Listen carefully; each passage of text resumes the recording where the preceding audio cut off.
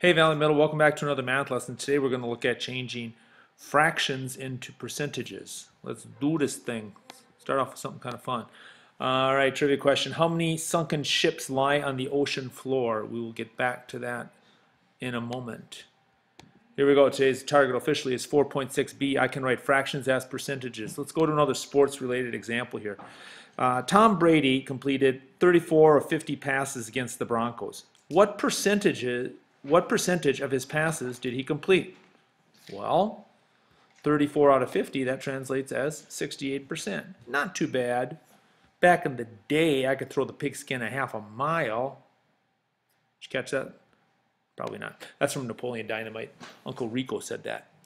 All right, here we go. Must know words. Ratio, again, a comparison between two quantities by division. Percentages, the specified number out of 100. When a ratio compares to 100, it can be expressed as a percent. Why do I bring up ratio? Well, we just talked about this one last lesson, and you remember that ratios can be expressed as a fraction or in fraction notation. So all we're doing here is we're just strictly looking at the fraction notation. So that's why it's very similar to last lesson. All right, if we have 67 out of 100, that's 67%. That's real easy. It's right out of 100. If we have 2/3, well, that's kind of a known one. That's 66%. If you have 7/8, you may recall from last lesson, that was 87.5%. So what's the trick? How do I get these? Well, it's really just a two-step process. You divide and you end up moving the decimal two places. Let's take a quick peek here. All right, so 23/40. All right, I got the calculator here. I'm just going to do it first of all with the calculator. 23 divided by 40 equals 0.575. 0.575. All right, so now I've divided. Now I just have to move the decimal two spots to the right. So there's my 0.575. I moved it over two spots to get 57.5%. And 58 is okay too. If you want to round up, that's cool. Sometimes on the answers on a multiple choice test, they'll have 57.5. Other times they'll have 58%. You've got to make that choice. So we just need to be flexible in how we deal with that. Most of the time we just go a couple of decimals deep. All right, let's take a look at one where we're going to go a little bit old school, and or if we left our calculator at home.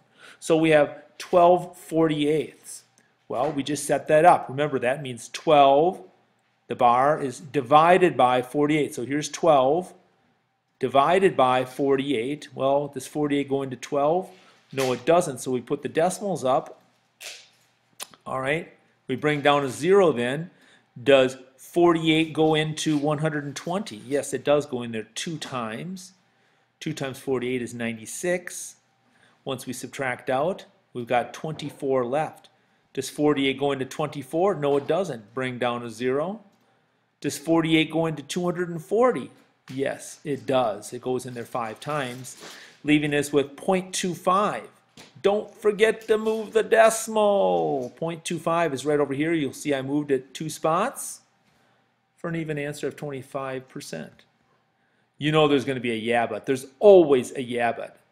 So guess what? Yeah, but what if I'm not good at dividing decimals? And what if it like goes on forever?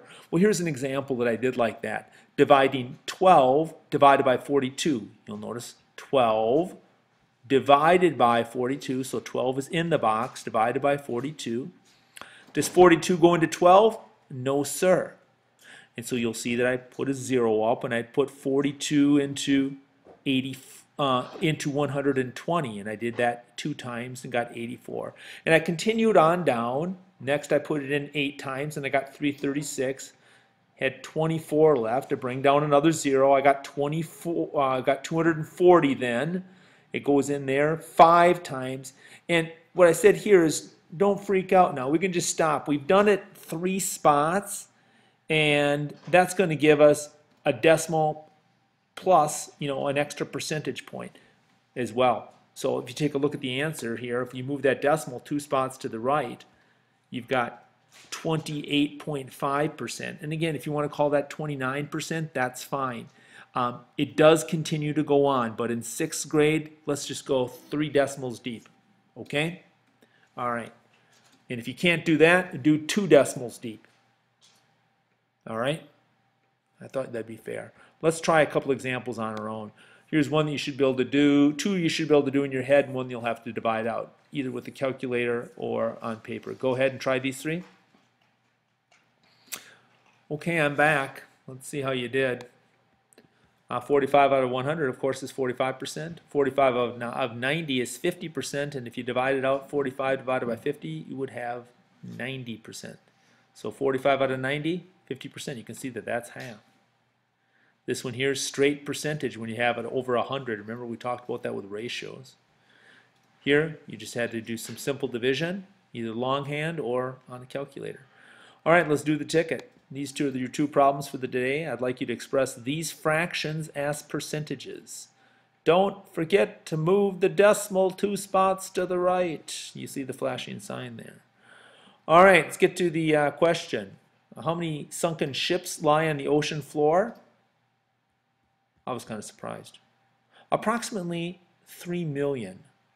3 million. Why can't I just find one? Or better yet, just find the treasure chest of gold coins that I see in the movies. You know what I'm saying? All right, I just put a couple of famous ones down. Here's the Lusitania. This was sunk in 18 minutes in 1915. 18 minutes. That's not long on a ship that size. Here's the Titanic, of course. And then I thought I'd put this one in USS Indianapolis, which was the largest loss of life in naval history when that was sunk. All right, hope you enjoyed the show tonight. Have a good evening. Thanks.